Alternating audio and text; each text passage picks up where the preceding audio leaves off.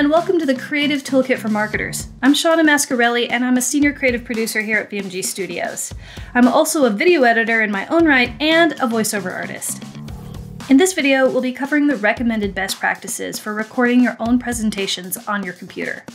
Whether you're a business professional, a teacher who needs to post a video for your class, or just a beginner to the world of webcasts and YouTube blogging, you'll find this video has some useful tips and explanations for just about anybody. There are two key factors to success when recording your own web videos: technical elements and aesthetic forethought. In this video, we'll cover the technical setup, which includes recommended equipment, recording apps, and some basic configuration. Then we'll hop into prepping your shot, which covers the aesthetics of your environment, or shot look, where to place your mic and camera, and some performance tips. And lastly, we'll cover the basics of the actual recording and final output of your video file. You may be tempted to skip to a section you're most interested in, however, I strongly suggest you watch the whole video, as each piece builds upon the last. But if you must, I encourage you to at least watch the section on aesthetics, as that is the easiest and cheapest way to enhance your video. So without further ado, let's jump in. While most computers these days come with webcams and microphones built in, you might want to consider upgrading. Most built-in webcams are only 720p, and I don't think I've purchased a 720p TV since 2007. So at the least, I recommend a 1080p camera. Logitech tends to have the best options that are both good quality and within a consumer price range. You can see here the range you can expect to find online, about $200 to $350. The Logitech Brio can even do 4K video, which would be super awesome if you can shoot in that resolution. However, the price tag is a bit steep. The key features you want to look for when finding an external webcam are resolution, at minimum 1080p, and the frames per second. Anything less than 30 frames per second is going to make you look choppy. The field of view is also something to consider. The wider the view, the more the camera can capture in a small space. So 90 degrees is pretty decent for the average office. You start to get narrower and your face gets bigger and bigger in the screen, so you have to physically back up to get a pleasing shot. But be wary of going too wide, like 180 degrees, as that can cause the fisheye effect. Those cameras are usually designed for surveillance or conference rooms that need to capture everyone in the image at the same time. Next is microphones. The trouble with your built-in microphone on your computer is that it sits pretty far away from you. And in the business of sound, you generally want your microphone pretty close to you. For webcasting and digital recording, I recommend the Blue Yeti USB mic. It's a pretty standard favorite of veteran vloggers and YouTubers. This is a desk-mounted mic and is good-looking enough that it wouldn't be horrendous if it was visible in your shot. It's plug-and-play, so you don't need to do hardly any configuring. And it has the option to change your operation mode between stereo, cardioid, omnidirectional, and bidirectional, as you can see here on this little switch.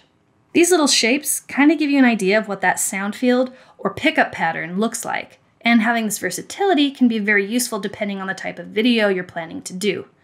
For standard presentation style, I would recommend keeping this on the cardioid setting, which is the one that looks like a little upside down heart. That's going to cut out the most sound that isn't you. For two-person interviews, you might want to try the stereo or bidirectional settings. You can also adjust the volume or level in real time with the volume knob on the front. There are other microphones out there like this if you want to search, but I think you'll find this is a pretty good standard. The other option is a lapel microphone.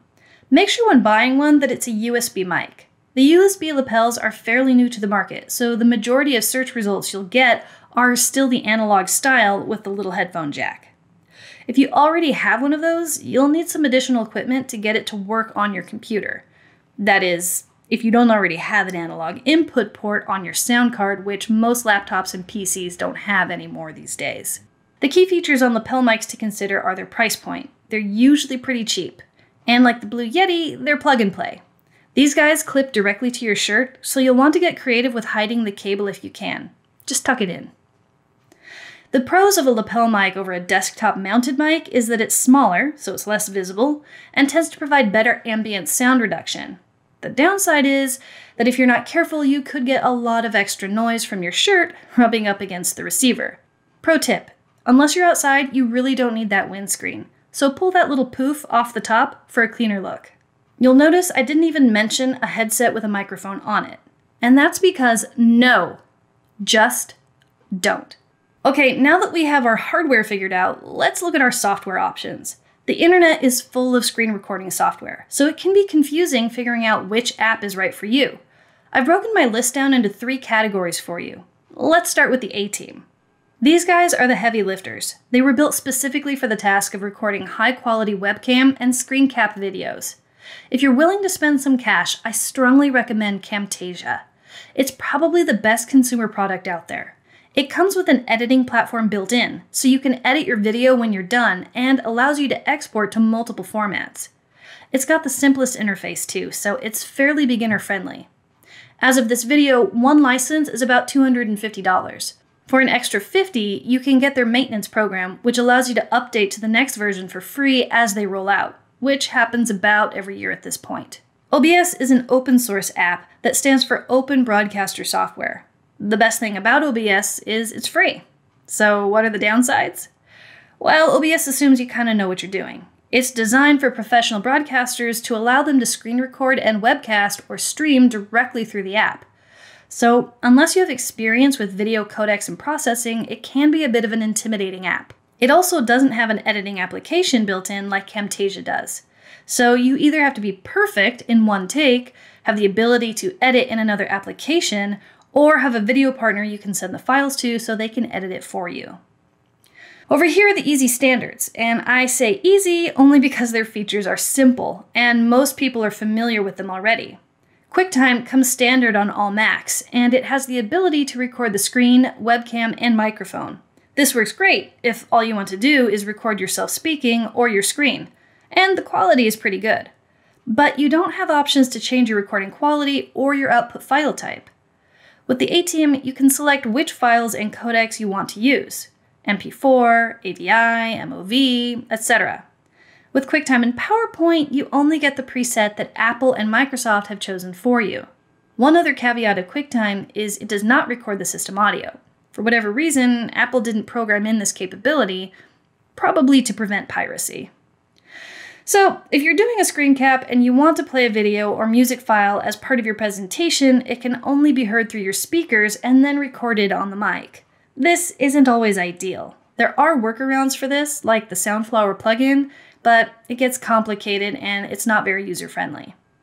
PowerPoint for PC now comes with an option that allows you to do screen and webcam recordings.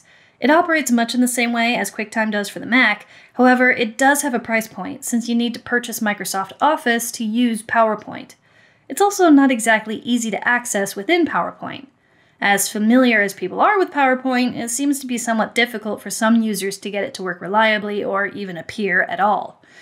There are third-party plugins you can use, but now we're going down the rabbit hole and it's quickly becoming not easy after all.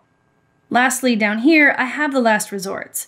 Now, this list could go on and include apps like Skype and BlueJeans and Facebook Messenger, but for simplicity, I just put these 3, Teams, Zoom, and WebEx, here as examples. These apps have recording functions, and some are free, but they were all designed for video conferencing.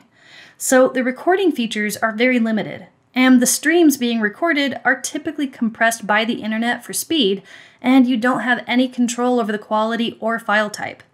And if you're not perfect in one take, you would also need a separate editing app or video partner like VMG Studios that could edit it for you.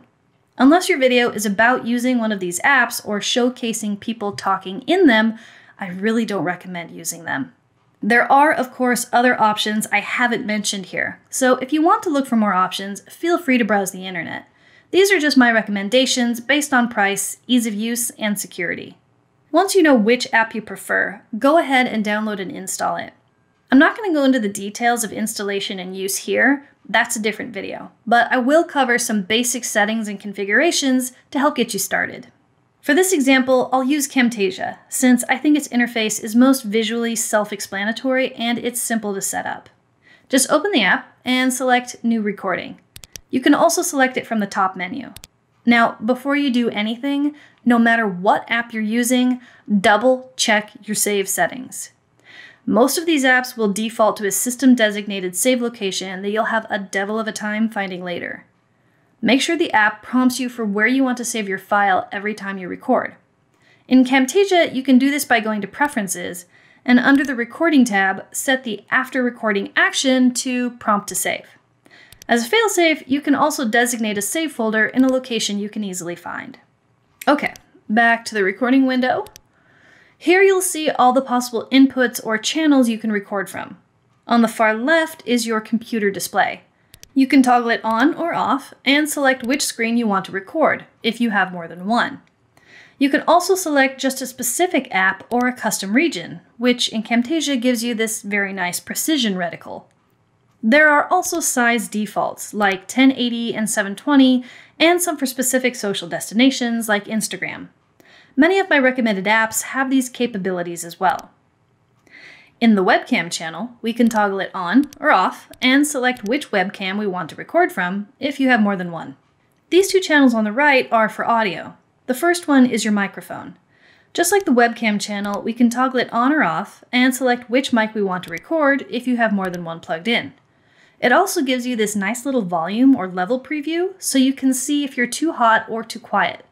And this slider here allows you to adjust your volume. If you're still too loud or quiet, try adjusting the physical position of your microphone. Pro tip, you want to max out your average level at about -3 dB. If you see red, you're too hot and you're clipping. The last channel here is your system audio. These are the computer clicks and dings, music, and any audio from videos you might want to play back.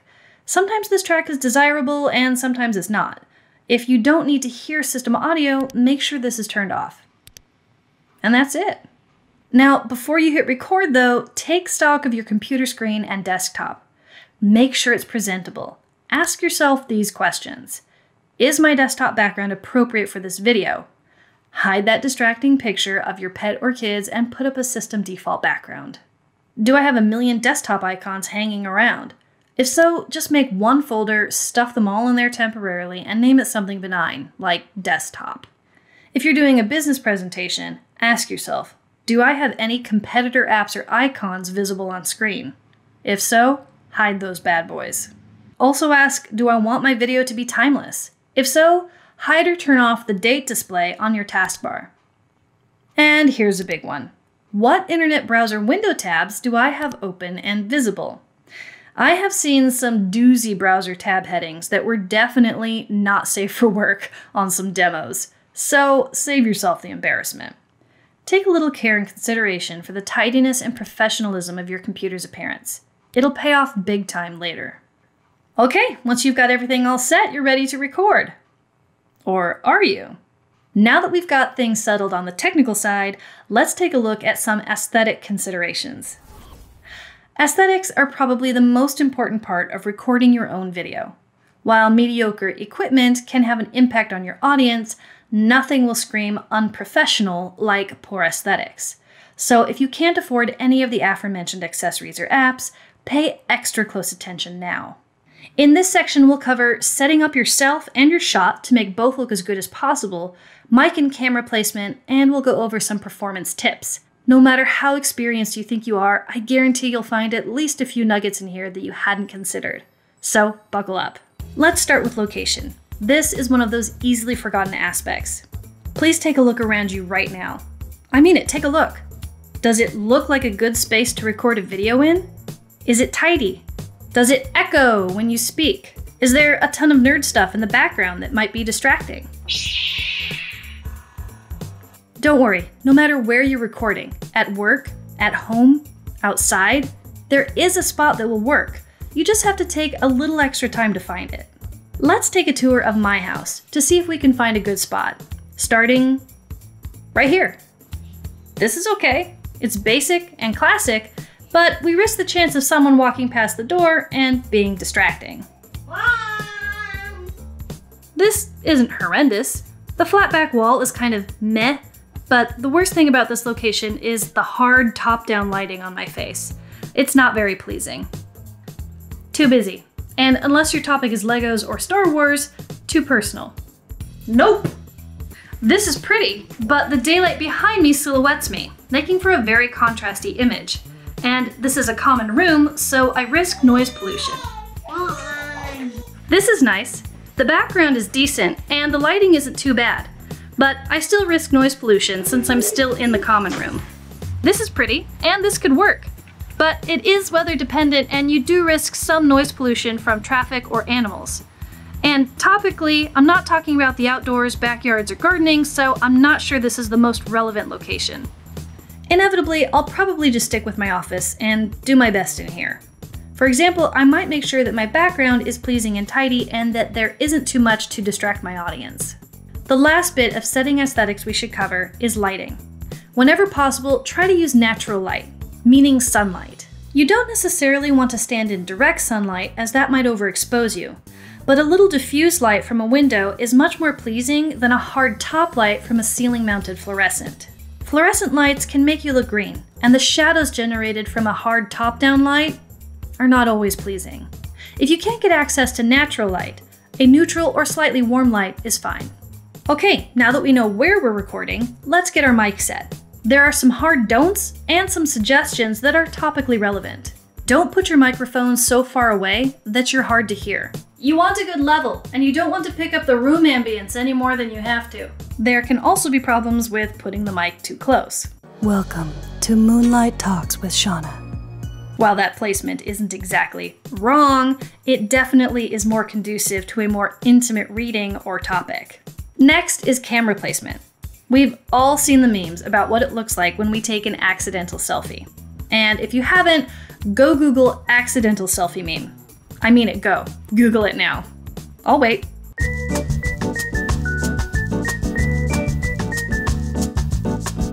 Okay, see what I mean? This is what you look like when you don't practice good aesthetics in video conferencing and recording. So let's find out what does look good, shall we? Pleasing. Not pleasing. Pleasing.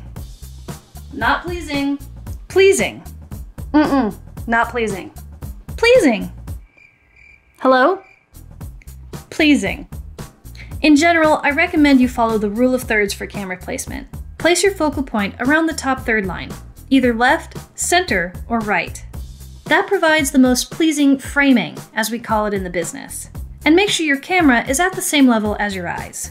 As you saw in all of those accidental selfies, most of the worst looks were well below the person's eye line. You'll want to lower or raise either yourself or the camera to achieve the proper eye line between you and the camera. Okay, visually and audibly, we have a decent aesthetic using the surroundings and equipment we have available to us. The last aesthetic consideration we need to think about is performance. If you're recording yourself, don't touch the computer, especially if you're using the computer-bound microphone. Even touching the desk can cause bad camera shake and loud impact noises in the microphone. So be careful. Make eye contact with the webcam, unless you're walking your audience through a step-by-step demo, in which case it would make sense to look at your screen. Try to keep your focus on the camera. If you're sending your video to a video production house like VMG Studios, feel free to add lead and post time to your recordings. Lead and post time means that in between each and every take you record, you're leaving enough space to allow for a good edit or cut point. Don't jump on yourself. The same applies if you're interviewing each other. Leave enough time between question and answer so that you're not stepping on each other. On that note, if you know that you can edit your video, don't hesitate to do another take. You don't need to be perfect all the way through your video if you know you have the ability to edit. And if you're new to video production and you want some help, don't hesitate to reach out to us here at VMG Studios. We'll happily send you some options. Go slow, especially us millennials. People tend to speak fast when they're nervous. And it's okay to be nervous. Most people are when they're on camera. Just remember, talking more slowly is the easiest way to come across as knowledgeable and composed. It also helps prevent stumbling. Practice. Don't just hit record, tempting as it may be. I probably spent at least 3 to 4 days writing, preparing, and rehearsing this video before I even sat down to record. Even the best presenters practice, so please, afford yourself the same expectation. Lastly, dress to impact. No, I didn't say that wrong. Impressing people is overrated. You want impact. If your message is about video games, then your best business attire is overdoing it. If your company culture is casual, then dress casual. Just make sure you're put together. You know, brush your hair. Okay, now that we've done all this prep, we're finally ready to record. All the previous considerations may have seemed like a lot, but once you've established your expectations and made them all part of your routine practice, it actually can go quite quickly. And following these best practices will increase your impression and impact on your audience. You'll get more clicks, more comments, and more engagement. So, back to the technical. Here we are in Camtasia. Our record settings are already ready to go. I just click record and 3, 2, 1, we're recording. Probably the easiest step we've had so far. Once you've completed your recording, just follow the prompts to save. And there you go. If you're using one of the other programs, this would either be the final step or the point where you send your file to editing. Since we're in Camtasia, I'll give you a really quick tour of the editing options here. You can open a new project by going to File, New Project. This interface might look a bit intimidating, but it's actually quite simple. This here is your video window, where you can see your video live while you edit it. This down here is the timeline, where you can cut up your video and make other adjustments. And over here on the left is your action panel. In it are tabs like the media bin, where all the files you're using are stored, and special effects tabs like transitions, behaviors, options for your cursor, and so on. You can see here a little preview of each one as I hover over them. The neat thing about Camtasia is it records even your cursor on different metadata tracks in the special video file it generates after each recording. Their proprietary format, called a TREC file, allows you to toggle things on and off after recording. For example, let me bring in the video we just recorded. I'll go to the Media tab and import it, then drag it down to the timeline here. I can see the video and audio tracks separately, and I can scrub through them with this little playhead here. In the video window, I can see my web camera as a separate element on top of my screen recording, and I can grab it and move it around, make it bigger or smaller, and so on. I can also choose to make it the only thing that is visible on screen by enlarging it to fill the whole screen, or I can just get rid of it entirely by pressing delete. I can do the same with the audio channels. The system audio by default is married to the screen capture video, and the microphone audio is married to the webcam video. To see the audio separately, I can right-click and separate them.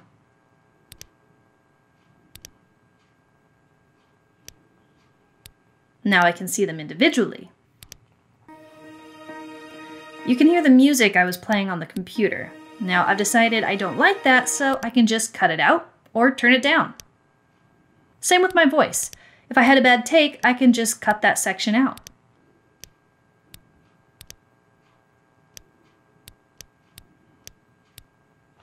On the screen recording track, I can add effects to my cursor, like position smoothing and highlights.